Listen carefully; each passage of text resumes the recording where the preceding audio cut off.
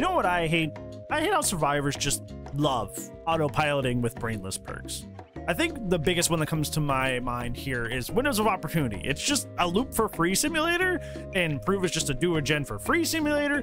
It's just, oh yeah, is that how you feel? Well, killers just love autopiloting with pain res, pop, and just deleting gens after tunneling somebody, so kind of the same if you really think about it. That is like extremely survivor main coded of you to say, because I'm sure you run around in a 4-man on comms, you have no idea what it's like to actually struggle in the game, so you're just entitled to everything based off of that.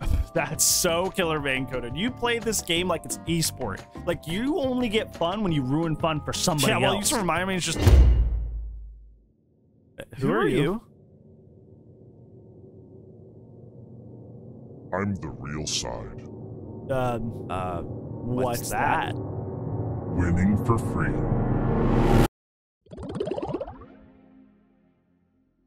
Today we're going to be talking about the true side v side situation in Dead by Daylight. I'm sure you're used to the usual one, which is the killer main versus survivor main situation. That is a debate that is a tale as old as time. Beauty and the Beast. Are you the Beast in this scenario? I guess you are. Killers have felt like the more oppressed side for a really long time. Stuff like Swift on comm, strong perks, flashlight saves, etc. make them feel like the game is miserable for them. On the other hand, survivor mains feel like the game is miserable for them for stuff like solo queue, camping, tunneling, etc. And both sides have been at each other's throats for a really long time, and I'm sure that's no surprise to anybody. This has been a thing essentially since the inception of the game overall. And the reason the war wages on is because A, a lot of people like to just blame the game and the other side instead of introspecting, but more so B, is that, you know, both sides have kind of had a leg to stand on this at one point or another. Killers at one point had to deal with old Dead Hard, which had invincibility and distance, old DS that never deactivated for any reason, they had old BNPs that insta-completed gens, and survivors had probably the worst example of this is the Overbright Eruption meta, where killers could literally just dry kick gens and almost win the game just based off of that alone.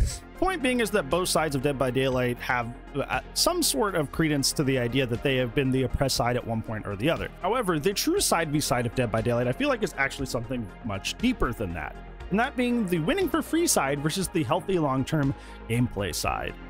I was having a discussion with my friend and fellow streamer Revvium, mostly known for their Trickster gameplay, and we were talking about ways to improve the game, since that's a frequent topic for us. See, well, you know, hence the point of this channel. Rev was talking about how he couldn't understand how people wouldn't want characters in a healthy and fair place, and they wouldn't be willing to take nerfs to receive this. And for some reason, this sparked something in me, an elephant in the room that I feel like is not very much addressed in the Dead by Daylight community, because to me, I didn't really recoil at this suggestion that it was confusing that people didn't want nerfs for certain things, even if they were potentially unhealthy for the game overall. To me, it actually made sense. And that's because since Dead by Daylight's inception, there have been tools to absolutely decimate and bully the other side. What do I mean by that? Well, there have been tools in Dead by Daylight, whether that be busted killer, busted perk, hacks, cheats, glitches, bugs, anything that you can exploit, you name it. All throughout history, Dead by Daylight has had many tools to take advantage of an easy win. Even right now in the Halloween event, there's actually a way that you can abuse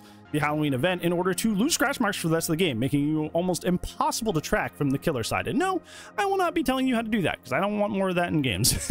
Events and PTBs in general have been playgrounds for this sort of behavior, because events are there to just have fun with the unique interactions provided by the themed event. PTBs are there to try the new content to see if it should make it to live or not. But a lot of people see this as just a way to go prey on people not playing as seriously as they usually would in order to extort free wins. Also what I like to refer as little bitch behavior. I'm sure you at home have been on the receiving end of this at one point or another, and if it's not just confined to the event or the PTB, I'm sure you've been on the receiving end of a crazy meta or some sort of autopilot build at one point or another. Well, Brand, you've been rambling for a while, so what exactly is your point here? My point being is that at the core of Dead by Daylight's DNA, there is the availability to bully, take candy from the baby, path of least resistance, whatever the heck you want to call it. Dead by Daylight is fundamentally a game where winning doesn't necessarily mean that you're better. And there was a lot of conversations about that when MMR first dropped, that it literally only tracks if you escape or how many kills you get, which is not indicative of skill, but that's all the MMR tracks. And a lot of those things to get there don't actually require skill at all. A lot of DBD players take the unbalance of the game as a flaw, something to improve on over time, so not only can the players that are already playing have long-term replayability, but also be more friendly to new players trying to get into the game. However, there is another dark side to this, is that there are people that flock to Dead by Daylight because of this flaw. They love DBD because it is so